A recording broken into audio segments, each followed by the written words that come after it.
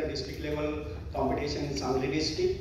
And in the today's event, in the university level research Aviskar events, first of all, I appreciate registration and reception team is highly active, and the crystal clear instruction.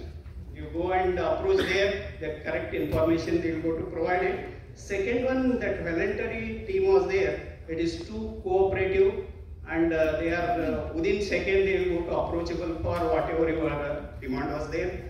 Again, that evaluators are highly appreciated because they have given sufficient time for individual candidate to explain, and they are that observed, and then you can go to given the polite that appreciation. And another one of the motivational things is happen when that competition is going to take place.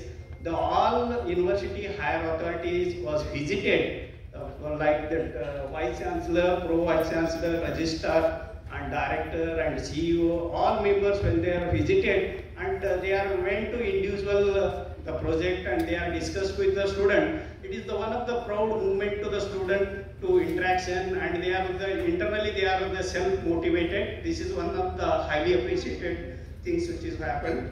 And lastly, the hospitality is very good with the delicious and that hygienic food. And then I will, on behalf of our college, Arts, Commerce and Science College, Kolus, I will greatly thankful to the Shivaji University, Kolhapur. They are given us the General Champion Trophy 2023 for our college.